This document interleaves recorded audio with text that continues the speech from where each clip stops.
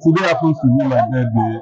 I decided instead of hosting a party, I should give back to the community. I should give back to the people that elected us into power. I've been doing it, but let me come on board, let me come to the public so that people will see what we are doing. And I'm very glad I'm putting smiles on the face of people. I am happy. I'm trying to make people happy too. And that's what I have achieved. Today, 13th of May, my group, the New Group, is 20 years I started. I decided to form the group to train people to have interest in governance. I don't believe in putting square figures around oath. I have to my credit, I have commissioners, I have federal commissioners that came out from my group. And I believe once they are growing, others will have interest to listen to us. That governance is not about noise making. Governance is about having the interest, having the potential, having the ability to govern the people, having a record to give back and account for revenue allocated to it. And that's what I have been doing. I have numerous councillors coming out from the New Group. New Dawn is 20. I am very happy. I know if I leave the stage or I step aside, I have capable hands to continue the legacy I'm leaving behind. And I sincerely appreciate Honorable Adewale for giving us the portal to stand on, the pedal to step on, and equally an opportunity to serve, to let people notice that we have the interest of the people, we can deliver, we are delivering, and we continue to deliver. Okay, sir. Can you quickly tell us, sir, how you went into politics? What was the attraction? How many years ago and what did you see at that time? I started politicking in the year 1982. Though I was a minor, but I was actively involved in the 1983 general election. I was a polling agent and counting officer, as we are then called, under Federal Electoral Commission, Whiskey. And since then, I have been contributing my quota to the APC, Unity Party of Nigeria, Unity Party of Nigeria then. But because I believe you have to be prepared to govern, I am not a professional politician.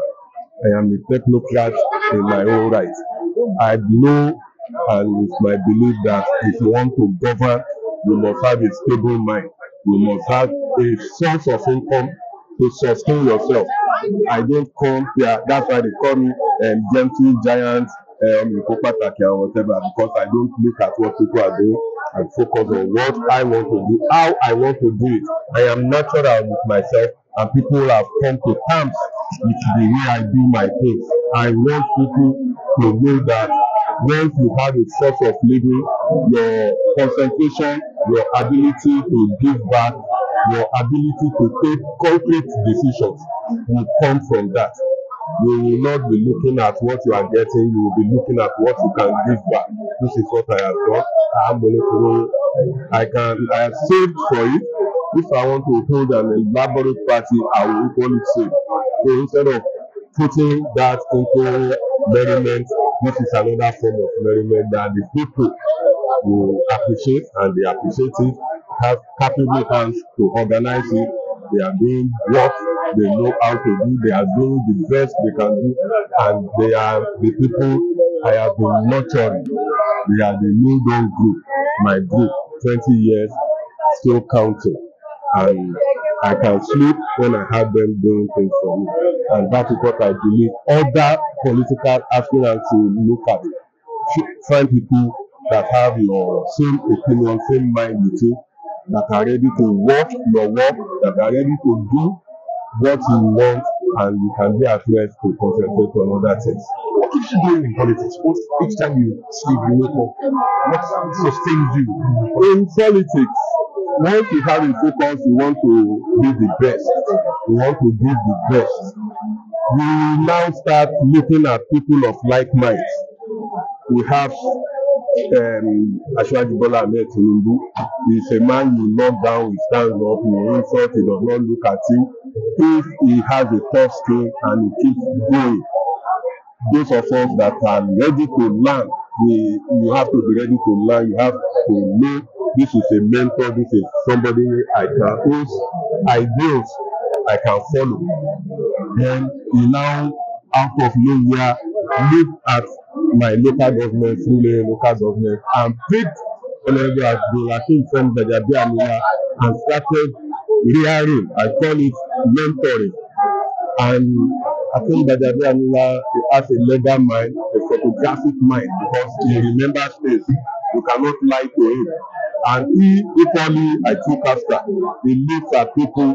This one is not after money. Let me bring him on board. Let me teach him what to do, how to do it. And the others will gain from his gains, his experience. Once he comes home, he has a meeting with his people and he will tell you to be the best, you have to do this, you have to do that. And I start gleaning from it. You have Raji Fashola, fantastic young man who started transformation, a very technical person. He is a lawyer, but he is a technical person. He is a very fantastic administrator, and he performed wonderfully well when he was governor of Lagos State. And together, we started building on the legacy they leave behind. Honorable Adewale, the former chairman, I was surprised they came, but he has come and really appreciate his calling. Particularly out of his incapacitated, he still performed wonderfully well. So when you have people like that, you have people to borrow from, people to steal ideas from, people to look at their legacy and say, I want to be like him. I want to do more than he has done. So that's what keeps people. You should have a focus, you have a goal. People will see you, people will associate with you, and you will have a way round things. That's what has kept me there. Many people commend your close relationship with the chairman. And of course, when you spoke a few years ago, you called him your brother, this partner, your family. Yes. How do you do it? What's the logic? What's the formula? Yes, like I told you, I started in 1982 as an onlooker. Okay. But I know what I want. I know how to go about it. To have a peaceful, habitual tenure, you have to be fair with your principal. I was very fortunate to be the secretary to the local government under Honorable Adewale, and my chairman was then the vice chairman. So I had the opportunity to see and understand the limits of the functionality and power of the vice chairman when I was SLG. And since I was nominated to be the vice chairman, I know my limits and I stay within that confines. I never for one try to outshine my principal, the chairman, and whenever there is any issue, I go to him. When people are gone, I will stay 5 o'clock and say, "Okay, I'm telling you," and he will tell me his own fraction of the story. I am not always poised that he must sit me down and tell me the nitty-gritty of how the council is being governed. If I sit with him and the council treasurer and the CM comes in, I stand up. Vice Executive, no, let me go and attend to people in my office. That is a way of giving him the privacy to discuss with the officers without my being there.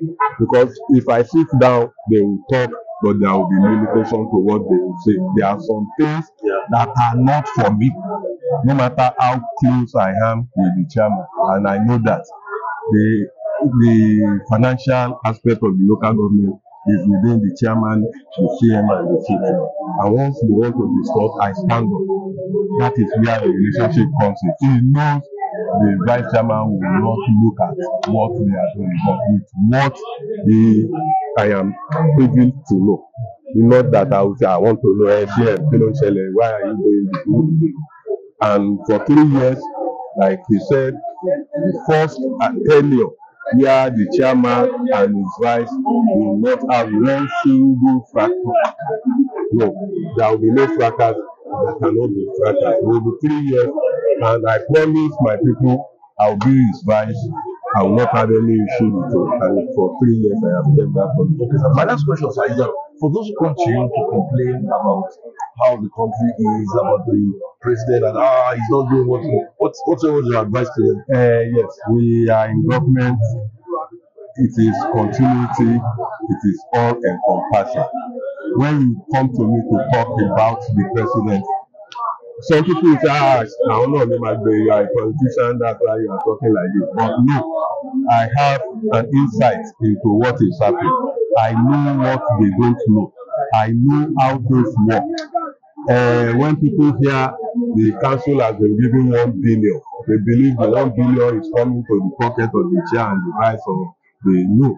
We have a lot of projects that we are paying the contractors instrumentally. We tell them this is not, you are seeing what you ought to see, but what you see is not what is really happening. This is how it is.